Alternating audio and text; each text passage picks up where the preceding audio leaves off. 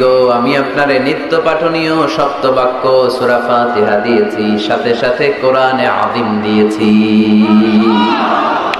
বিষ্ণু ঈসা ইসলাম ইরশাদ করেন, সূরা ফাতিহার মর্যাদা স্ট্যাটাস এত বেশি, এর সমমর্যাদাপূর্ণ কোন সূরা তাওরাতের ভেতরে নাই, ইনজিলের ভেতরে নাই, জাবুরের ভেতরে নাই, সুহুফে ইব্রাহিম আর মুসার ভেতরে নাই, আল্লাহর পাঠানো 104টা আসমানি কিতাবের কোনটার ভেতরে নাই, যেটার নাম হচ্ছে সূরাতুল ফাতিহা। পড়েন সুবহানাল্লাহ। এটা কোরআনের সবচেয়ে দামি সূরা, আ'যামুস সুওয়ার ফিল কোরআন। এই সূরাটা সর্বপ্রথম একসাথে এট এ টাইমে নাজিল হয়েছে, ভেঙে ভেঙে নাজিল হয় নাই। কোরআনের অন্যান্য সূরা ভেঙে ভেঙে নাজিল হয়েছে, সর্বপ্রথম যে সূরাটা একেবারে শুরু থেকে শেষ নাজিল হয়েছে, সূরাটার নাম হচ্ছে সূরাতুল ফাতিহা। আওয়াজ করে পড়েন, সূরাতুল ফাতিহা। ফাতিহা মানে হচ্ছে ভূমিকা। ফাতিহা মানে কি? ইন্ট্রোডাকশন। এই যে আমরা প্রবন্ধ লিখি, প্রবন্ধের একটা ভূমিকা আছে না? আমরা যখন গরু রচনা লিখি, একটা ভূমিকা আছে না? তো এই যে 30 পারা কোরআন আল্লাহ লিখে পাঠালেন, আমাদের জন্য দিলেন, এর একটা ভূমিকার দরকার আছে না নাই? আল্লাহ সূরাতুল ফাতিহাকে এই কোরআনের ভূমিকা হিসেবে এই সূরার শুরুতে স্থান দিয়ে দিলেন। সুবহানাল্লাহ মাহফিলের পরে বললেও চলবে, সুবহানাল্লাহ বললে লাভ না লস? একবার সুবহানাল্লাহ বলে মাহফিলগুলোতে কি বরকতে, হুজুরা একটু পর পর কয় পড়েন সুবহানাল্লাহ, আমরাও পড়ি সুবহানাল্লাহ। আর ওইদিকে যে আমলনামা কিভাবে উপরের দিকে উঠতেছে আমরা নিজেরাই টের পাই না। একবার সুবহানাল্লাহ পড়লে এই আকাশের জমিনের গ্যাপ আল্লাহ সওয়াব দিয়ে পূর্ণ করে আপনার আমলনামায় ঢুকায় দিবে। দেখেন কত চালাক, সওয়াবের কথা শুনছে, এখন সুবহানাল্লাহ গলা ফাটায়। সওয়াব আছে যেখানে আমরা আছি, এজন্য সুবহানাল্লাহ, আলহামদুলিল্লাহ, আল্লাহু আকবার, এই তাসবিহগুলো যেন আমরা বেশি বেশি পড়ি। তো আমরা যে সূরাটা থেকে কথা শুনতেছি, সূরাটার নাম সূরা, সবাই বলেন কি নাম? সূরাতুল ফাতিহা। এটার আরেকটা নাম হচ্ছে উম্মুল কিতাব, মানে কিতাবের মা। উম্মুনের আরেকটা অর্থ হচ্ছে সেন্টার, কেন্দ্র। এটা কোরআনের কেন্দ্র। পুরো কোরআনে আল্লাহ বিস্তারিত যা বলেছে, সূরা ফাতিহায় আল্লাহ সংক্ষেপে সেটা তুলে ধরেছে। তার মানে পুরো কোরআনকে সংক্ষিপ্ত করলে ওটা সূরা ফাতিহা হয়ে যায়, আবার সূরা ফাতিহাকে ব্যাখ্যা করলে পুরো কোরআন হয়ে যায়। এই সূরার আরেকটা নাম হচ্ছে সূরাতুল ওয়াফিয়া। কি না? মানে অখণ্ড সূরা। কি সূরা? এই সূরাকে খণ্ড করে পড়া যায় না। পড়া যায়? অন্যান্য সূরাকে পড়া যায়। যেমন সূরা আর রহমানের অর্ধেক আমি এক রাকাতে পড়লাম, দ্বিতীয় রাকাতে বাকি অর্ধেক আমি পড়লাম, কোনো সমস্যা আছে? অথবা সূরা নাবার অর্ধেক আমি এক রাকাতে পড়লাম, দ্বিতীয় রাকাতে বাকি অর্ধেক, সমস্যা আছে? কিন্তু আমি যদি প্রথম রাকাতে সূরা ফাতিহার অর্ধেক মালিক ইয়াউমিদ্দিন পর্যন্ত পড়ি, আল্লাহু আকবার, দ্বিতীয় রাকাতে ইয়াকা না'বুদু দিয়ে শুরু করলাম, বাকি অর্ধেক, নামাজ হয়েছে? এর কারণ এই সূরাটা পড়লে পুরোটাই পড়তে হয়, এটারে হাফ হাফ করে পড়ার কোনো সুযোগ নাই। এজন্য এটা অখণ্ড সূরা, এটাকে খণ্ড করে পড়া যায় না। আবার এই সূরার আরেকটা চমৎকার নাম হচ্ছে সূরাতুদ দুআ। সূরাতুদ দুআ। এই সূরার ভেতরে যে একটা অসাধারণ দোয়া আছে, আমরা অনেকে জানি না। দোয়াটা হচ্ছে ইহদিনাস সিরাতাল মুস্তাকিম। এর চেয়ে শ্রেষ্ঠ দোয়া হতে পারে না। ও আল্লাহ, show us the right path, show us the correct path, show us the straight path. আল্লাহ তুমি সোজা পথ দেখাও, স্ট্রেইট ফরওয়ার্ড পথ দেখাও। আমরা অনেক সময় পথ ভুলে যাই, ডানে বায়ে মোড় নেই, আমাদের পথ দেখায় কে? আমি যদি কোনদিন পথ ভুলে যাই, হাত ছানি দিয়ে কাছে নিও,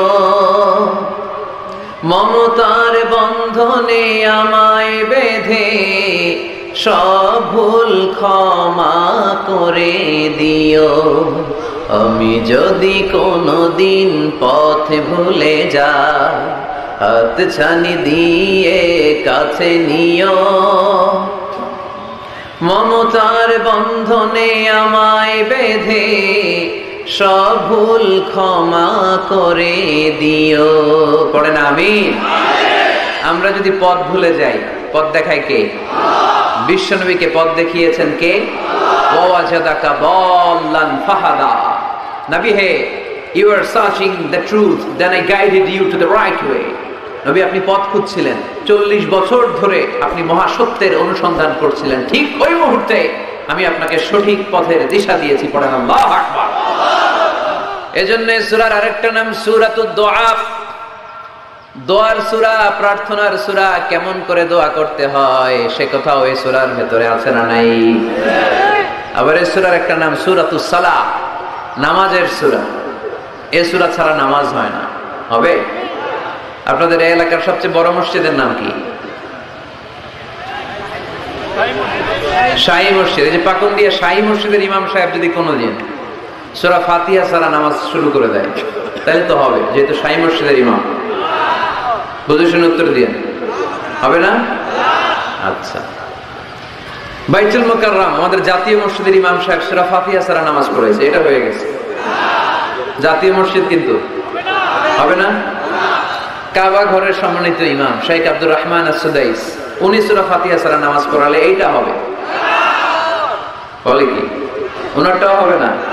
কারণ বিষ্ণু ঈসা ইসলাম বলেছেন লা সালাতা লিমান লাম ইয়াকরা বিফাতিহাতিল কিতাব, সূরা ফাতিহা যে সালাতে পড়ে না তার সালাত কোনোদিন আল্লাহর দরবারে কবুল হবে না। এজন্য এই সূরার নাম সূরাতুস সালাহ, সালাতের সূরা। এই সূরার আরেকটা নাম হচ্ছে সূরাতুশ শিফা, শিফার সূরা। অসুস্থ ব্যক্তিকে এই সূরা পড়ে ফু দিলে সুস্থ করে দেয় কে? আল্লাহ। সূরা ফাতিহা পড়ে ফু দিবেন। আমাদের কাছে অনেকে পানি পড়া নিতে আসে, তো আমরা এই সূরা ফাতিহা পড়ে ফু দিই। যে কোনো পীর সাহেব হুজুরের কাছে গেলে, ইমাম সাহেবের কাছে গেলে যে দোয়াটা পরে পানি পড়া দেয়, দোয়াটার নাম কি? সূরা ফাতিহা। দেখবেন হুজুর সব কথা বলতেছে আওয়াজ করে, দোয়াটা ফিসফিস করে পড়ে, কারণ আপনি শুনে ফেলাইলে হুজুরের খাওয়া নাই, ঠিক কিনা? এজন্য আমাদের কাছে আসলে আমরা জিজ্ঞেস করি কি হয়েছে, পেটে ব্যথা কার? আপনার? কয় না আমার বউয়ের। তো পানি পড়া দেন, সব কথা আওয়াজ করে বলে, দোয়াটা পরে ফিসফিস করে, কারণ ওই গোমর যদি ফাঁস হয়ে যায় আমার কাছে কেউ আসবে না। আজকের পাকুন্দিয়ার ময়দানে সব গোমর ফাঁস, ঠিক কিনা? নিজেরাই রুকিয়া করব, নিজেরাই ঝাড়ফুঁক করব, আর ঝাড়ফুঁকটা বেশি নিবেন আব্বা আম্মার কাছ থেকে। আব্বারা বলবেন আব্বা ওযু করে আসছেন নামাজ পড়বেন, সূরা ফাতিহা পড়ে একটু ফু দিয়ে দেন। আম্মারা বলবেন আম্মা আপনি তো এখন ওযু করে নামাজ পড়বেন, আমার মাথায় একটু হাত দিয়ে ফু দিয়ে দেন। আল্লাহর কসম গোটা বিশ্বের সবগুলো পীর সাহেব হুজুর কোরআন খতম দিয়ে গ্লাসের এক গ্লাসের পানিতে ফু দিবে, আর আরেক গ্লাসে আপনার আব্বা শুধু বিসমিল্লাহ বলে ফু দিবে। মুহূর্তে আপনার আব্বার দোয়াটা আরশে উঠে যাবে। আহা, বাবা মারে চিনলো না, দোয়া নিতে জানলো না। অনেক দেখেছে এরকম, প্রতি বছর উমরা করে, বাপরে ভাত দেয় না, মারে ভাত দেয় না। ঘরে মা বাবার রেখে তুমি কাবা ঘরে যে আল্লাহরে খোঁজো, কপাল পোড়া, ঠিক কিনা? এজন্য আব্বা আম্মার কাছ থেকে দোয়া নেবেন। এই রুকি পাকুন্দিয়ার ভাইরা, আল্লাহ রাসূল সাল্লাল্লাহু আলাইহি ওয়াসাল্লাম আয়াতুল কুরসি পড়ে ফু দিতেন নিজের গায়ে। সূরা ইখলাস, সূরা ফালাক, সূরা নাস 3 কুল পড়ে ফু দিতেন। সূরা ফাতিহা পড়ে ফু দিতেন। এগুলো পড়ে হাত দুটো মিলাবেন, হাতে ফু দিয়ে মাথা থেকে পা পর্যন্ত মাসাই করবেন। It's a protection from your Lord. জিন ভূতের আসর, ব্ল্যাক ম্যাজিক, জাদু টোনা, বান মারা, এগুলো আছে নাকি পাকুন্দিয়ায়? কি বলেন এগুলোর আপনারা? বান মারে? হ্যাঁ, ঝাড়ু মারে, দারু, জাদু, ঝাড়ু, জাদু, ঝাড়ু, যাই হোক, তো এগুলো কিন্তু মারে, বান মারে, জাদু টোনা করে, ব্ল্যাক ম্যাজিক করে।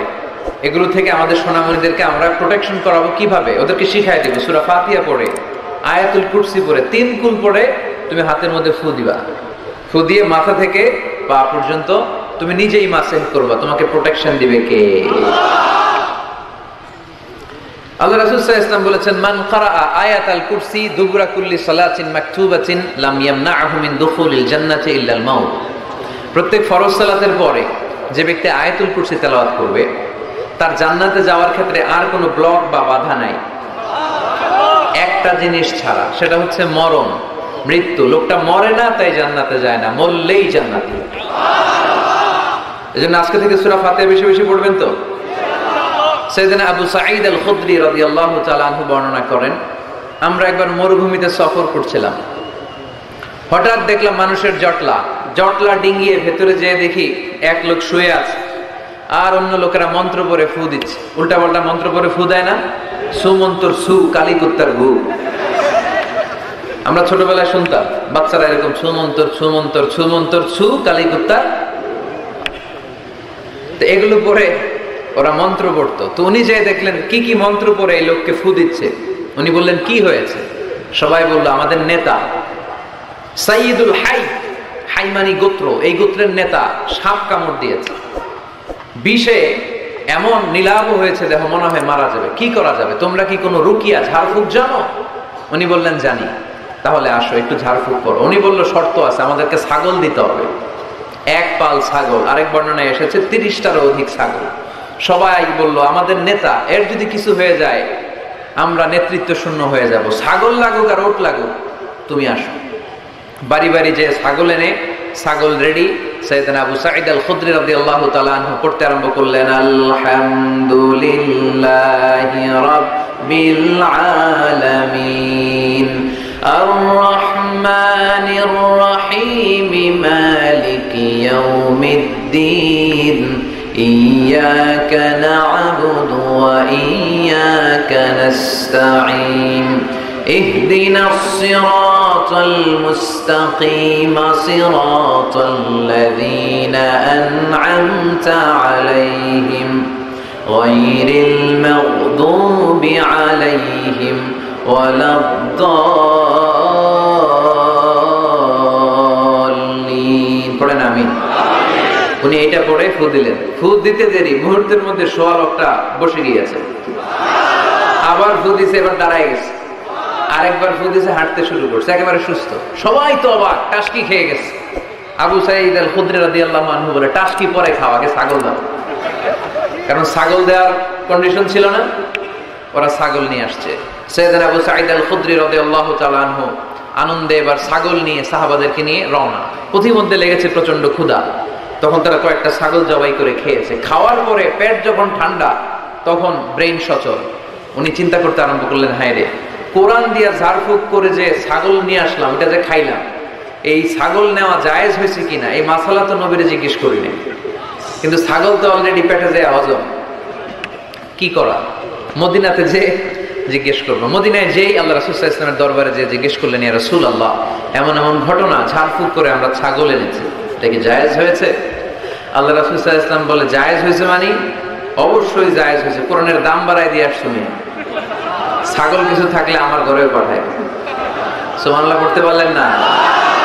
ওয়ালাকাদ আতাইনাকা, বুখারীর হাদিস, ওয়ালাকাদ আতাইনাকা সাবআম মিনাল মাসানি ওয়াল কুরআনাল আযীম। নবী হে, নিত্য পাঠনীয় শক্ত বাক্য দিয়েছি, যেই দোয়া পড়ে ফু দিতে দেরি, অসুস্থ ব্যক্তি সুস্থ হতে দেরি হয়।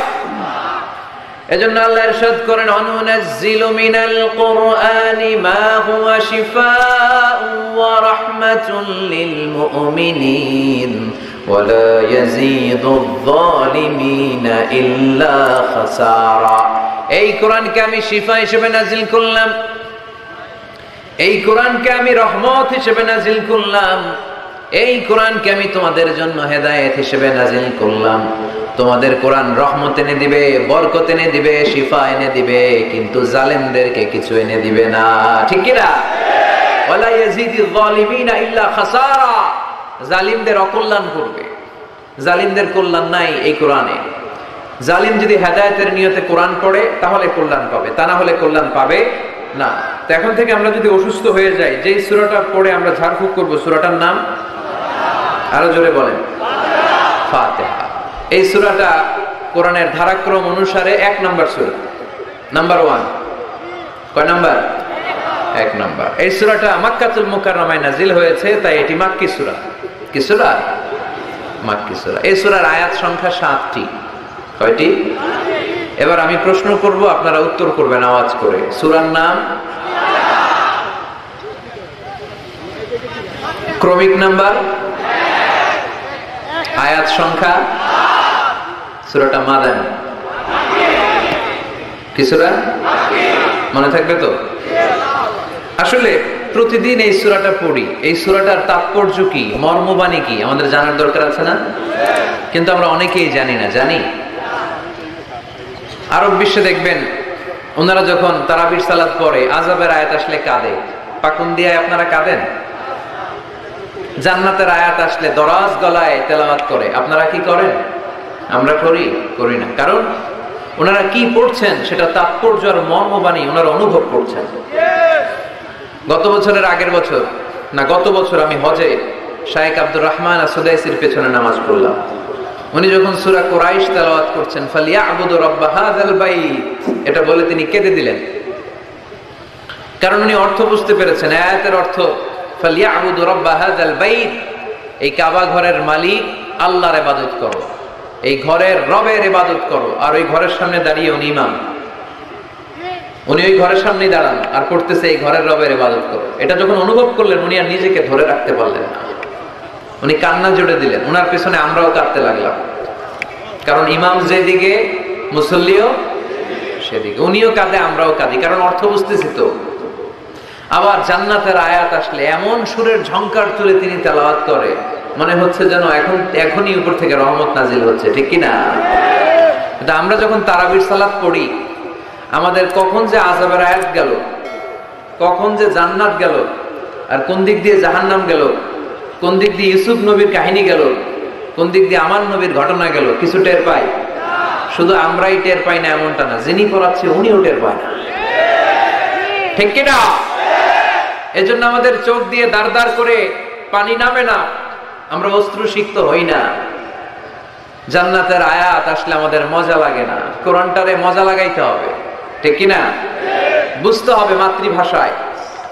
স্মার্টফোন ইউজ করেন কারা কারা দেখি? ওরে আল্লাহ, সবাই স্মার্ট তো দেখি, এত স্মার্ট মানুষ এখানে থাকে। তো এই স্মার্টফোনের ভেতরে কিন্তু কোরআনের অ্যাপস ডাউনলোড করা যায়।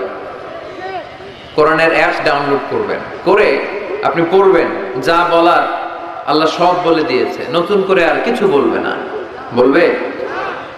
এই কোরআন শুরু হয়েছে বিসমিল্লাহির রহমানির রহিম দিয়ে, বা দিয়ে, আর শেষ হয়েছে যে সূরা দিয়ে, সূরাটার নাম সূরাতুন নাস।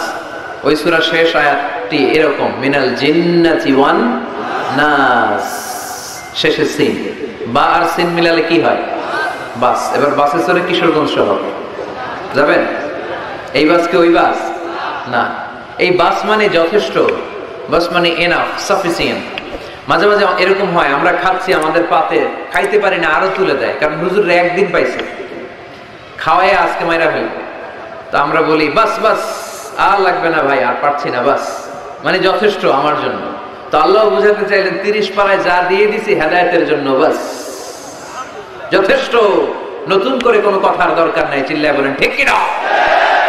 It's a problem solving methodology, it's not a problem creating methodology. কোরআন কখনো প্যাচ লাগায় না, প্যাচ খোলে। এই যে সুতা দিয়ে বাঁধতে গেলে অনেক সময় প্যাচ লেগে যায় না, এটা কি বলেন আপনারা? গিট্টু। এই কোরআন কি গিট্টু লাগায় নাকি গিট্টু খোলে? সমস্যা তৈরি করে না সমাধান এনে দেয়? সমাধান চাও যদি জীবনে মরণে, ফিরে যাও খোঁজে নাও, চোখ রাখো কোরআনে, ঠিক কি না? পড়েন সবাই। সমাধান চাও যদি জীবনে মরণে, ফিরে যাও খুঁজে নাও, চোখ রাখো কোরআনে। If you want the solution this দুনিয়া and আখিরা, go back, have a look to the holy কোরআনে, তাই না? সমাধান যদি চাই চোখ রাখতে হবে কোথায়? নাকি এটিএন বাংলার পর্দায়? আর শীতেছে আগামী শুক্রবার ওই পর্দায়, রঙিন পর্দায়, রূপালী পর্দায়। যেই বইয়ের দিকে চোখ রাখতে হবে বইটার নাম কোরআন। কোরআন প্রিফেস অফ দ্য বুক, মানব সমস্যার সমাধান, সব কিছুর সমাধান এই সূরার ভেতরে দিয়ে দিয়েছে কে? আল্লাহ। কালকে না, কালকে ভালো হয়ে যাব, কালকে ভালো হয়ে যাব, কালকে থেকে নামাজ শুরু করব, এরকম অনেক কথা বলতো। এরা আজকে কবরে শুয়ে আছে, এদের জীবনে কালকে আসে নাই। আমরাও তাদের মতো এই লসের খাতায় নাম তুলতে চাই না। আমরা ভালো হব কবে? এই মুহূর্তে, ঠিক কিনা? আমরা আজকে থেকেই যেন মোবাইলে কোরআন, বাংলা আল কোরআন ডাউনলোড করে নিই এবং প্রতিদিন একটু একটু করে কোরআন পড়ব। এত ওয়াজ নসিহত, এত তাফসীর, এত হাদিসের ব্যাখ্যার দরকার নাই। আমার এই কথাটা ঠান্ডা মাথায় যদি আপনারা মেসেজ হিসেবে রিসিভ করতে পারেন আর পকেটে করে একটু বাড়ি পর্যন্ত নিয়ে সবাই শোনায় দিতে পারেন, দ্যাটস এনাফ। আজকের মাহফিল সফল, ঠিক কিনা? আমরা কোরআনকে সাথী বানাতে চাই, কোরআনকে আমরা বন্ধু বানাতে চাই। আমাদের নিঃসঙ্গ সময়ের সাথে যেন হিন্দি গান না হবে, আমাদের নিঃসঙ্গ সময়ের সাথে যেন ক্রিকেট খেলা না হয়। আমাদের সাথী বানাতে হবে কোরআন। আজকে থেকে প্রত্যেকের মোবাইলে আমরা কোরআনের অ্যাপস ঢুকাবো। স্মার্টফোনে আমাদের কোরআন থাকবে, কি থাকবে? আর প্রতিদিন 1 আয়াত 2 আয়াত 3 আয়াত হোক আমরা কোরআন পড়বো। আল্লাহ যদি আবার আমার হায়াতে বাঁচায় রাখে, আমি যদি আবার এই পাকুন্দিয়ার মাঠে কোনোদিন আসি, আমি কিন্তু ফিডব্যাক নিব। ওই দিন জিজ্ঞেস করবো কাদের কাদের মোবাইলে কোরআন ঢুকছিল, কারা কারা কদ্দুর পড়ছে। ওই দিন যেন হাত তুলে বলতে পারেন, হুজুর ওই দিনের মাহফিল শুনে আমি এতটাই পরিবর্তন হয়েছি, প্রতিদিন 2 আয়াত 3 আয়াত করে পড়তে পড়তে কোরআনের 15 পারা আমার শেষ। কেউ যেন বলতে পারেন 20 পারা আমার শেষ। কারো মুখে যেন আমি শুনতে পাই যে 30 পারা আমাদের শেষ। পারা যাবে? এই কথাগুলো শোনানোর জন্য এই তাফসীর মাহফিল। এটা আমাদের সৌভাগ্য যে আমাদের কথা শুনে মানুষ পরিবর্তন হয়। আমরা যখন এয়ারপোর্ট পাস করি, দেশের বাইরে যাই, লোকজন দৌড়ে আসে, এসে বলে হুজুর কোরআনের কথা শুনে পরিবর্তন হয়েছে, আমি আপনার কোরআন ক্লাসের ছাত্র। ওই দিন এয়ারপোর্টে পুরো ফ্যামিলি, বাবা মা ভাই বোন ছেলে পেলে এসে বলে আমাদের পুরো ফ্যামিলিটা আপনার তাফসীর ক্লাসের ছাত্র ছাত্রী। আলহামদুলিল্লাহ ওয়া শুকরুলিল্লাহ, লা ফখর, লা ফখর, কোনো ফখর নাই এতে। শুকরিয়া একজনের, তিনি কে? তাহলে প্রতিদিন কোরআন পড়বেন তো? সূরাটার নাম সবাই বলেন আর জোরে। আয়াত সংখ্যা মাক্কি না মাদানী? প্রথম আয়াতে আল্লাহ বললেন আলহামদুলিল্লাহি, আলহামদুলিল্লাহি, সকল প্রশংসার মালিক কে? তিনি হচ্ছেন রব্বুল আলামিন। হামদুন মানে প্রশংসা, হামদুন মানে কি? আর আলহামদু মানে সব প্রশংসা, সকল প্রশংসা। প্রশংসা হয় সুন্দরের, প্রশংসা হয়। আল্লাহর চেয়ে সুন্দর কেউ আছে? ইন্নাল্লাহা জামিল ইউহিব্বুল জামাল। আল্লাহ সুন্দর, সুন্দরকে পছন্দ করে কে? দুনিয়া সুন্দর, মানুষ সুন্দর, আসমান সুন্দর, জমিন সুন্দর, সুন্দরে সুন্দরে পাল্লা। জানি না কত সুন্দর তুমি আল্লাহ, জানি না কত সুন্দর তুমি আল্লাহ। সুবহানাল্লাহ পড়েন। আল্লাহর এক নজর দেখার জন্য আমরা পাগল হয়ে যাব কিয়ামতের দিন। সব জান্নাতীরা বসবে, আল্লাহ বলবে এই জান্নাতীরা, কোরআনে যা যা কমিটমেন্ট আর প্রমিস দিছিলাম যে তোমাদেরকে দিব, সব পাইছো? সবাইকে পাইছি। একজন পিছন থেকে দাঁড়ায় বলবে একটা পাইনি। কি পাও নাই? কা আপনারই তো পাইনি, আপনারই তো দেখেন। তখন আল্লাহ তাআলা হাজার হাজার নূরের পর্দার ভেতর থেকে ফোকাস দিয়ে আল্লাহর নূর, আল্লাহর সৌন্দর্য সেদিন জান্নাতীদের কাছে প্রকাশ করে দিবেন। আমরা যেন এইভাবে একসাথে বসে আল্লাহর নূর দেখতে পারি।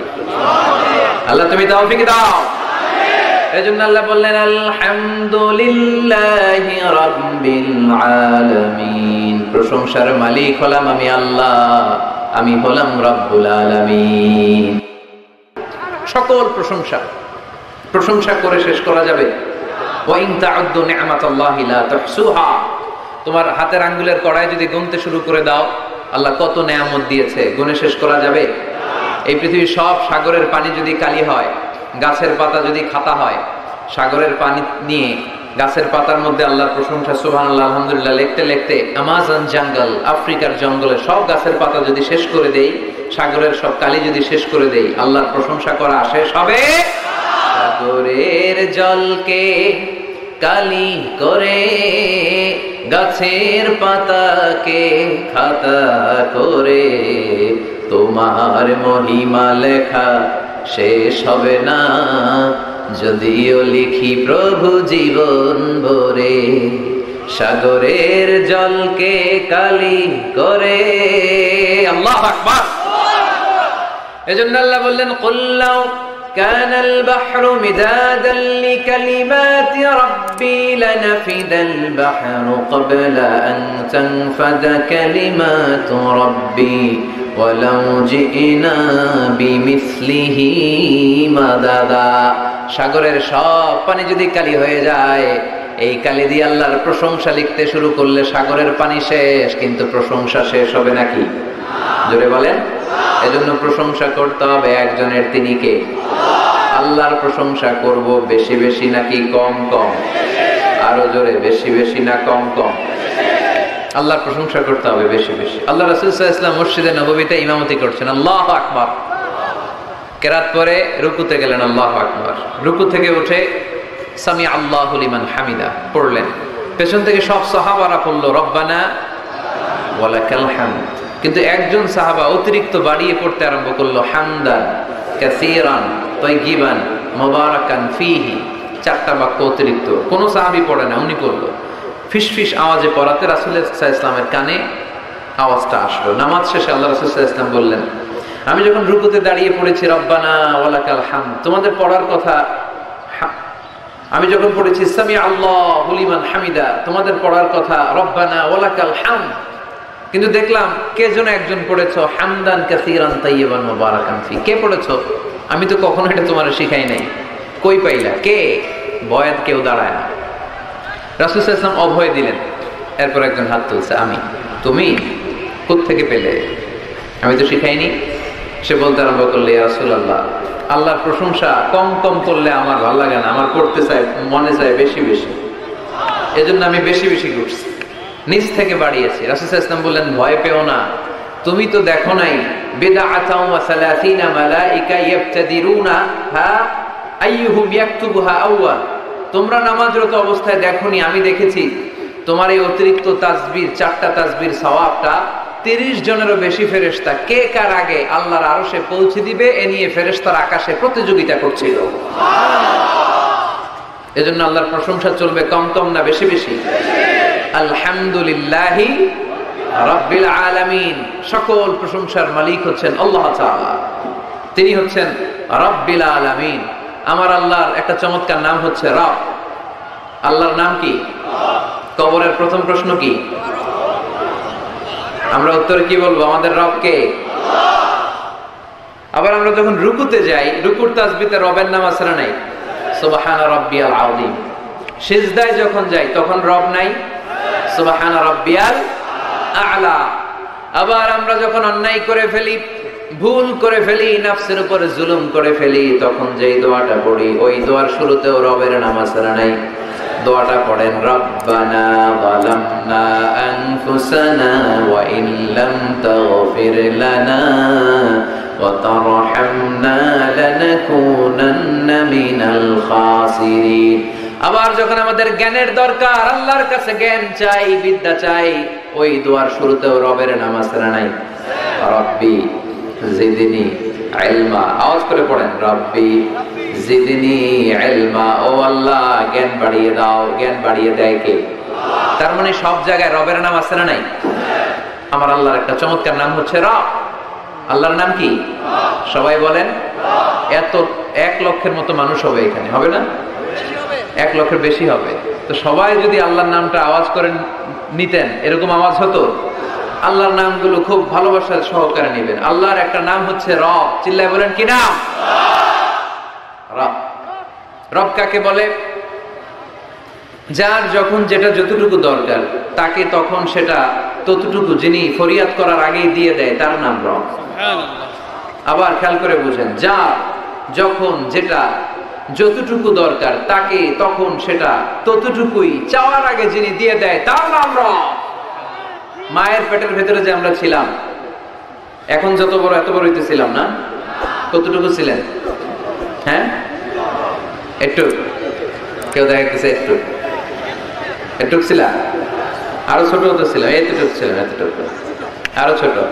তোমরা কি ব্যাঙ্গাচি চিনো? ব্যাঙ্গাচি, ব্যাঙ্গের পোনা। বর্ষাকালে পানিতে ব্যাঙ্গের পোনা আছে না?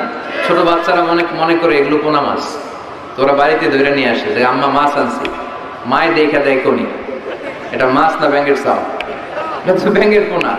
এই ব্যাঙ্গের পোনার মতো আমরা ছিলাম, রক্ত চোষা জোকের মতো মায়ের জরায়ুর দেয়ালে আমরা লেপ্টে ছিলাম। নুতফা, আলাকা, মুদগা, sperm drop, then the blood clot, and finally the little flash. কিচ্ছু ছিল না আমার। আস্তে আস্তে আল্লাহ আমাকে বড় করলেন, আমার রেসপিরেটরি সিস্টেম চালু হলো, আমার ডাইজেস্টিভ সিস্টেম চালু হলো, আমার কান হলো, আমার নাক হলো, আমার হার্টের দুইটা পার্টিশন হলো, তারপর শুরু হলো সিস্টলিক ডায়াস্টলিক অলিন্দ নিলয়, ধপ ধপ দম নেওয়া শুরু করলাম। এক মুহূর্তের জন্য এই দম যদি বন্ধ হয়ে যায় আমাদেরকে ঠুস বানায় দিবে কে? আরে মানুষ রঙিন ফানুষ, দম ফুরাইলে সব মুখস্থ না, তবু তো ভাই কারোরই নাই একটুখানি। আরে মানুষ রঙিন ফানুষ, রঙিন ফানুষ, আরে মানুষ, ঠিক কিনা? এক মুহূর্তের জন্য যদি দম বন্ধ হয়ে যায় আমার কোনো অস্তিত্ব থাকবে না মায়ের পেটের ভেতরে। দুনিয়ার কোনো কবিরাজের কবিরাজি কাজে লাগে নাই, কোন ডাক্তারের ডাক্তারি কাজে লাগে নাই। এই 9 মাস, এই 10 মাস মায়ের পেটের ভেতরে আমাকে খাবার দিল কে?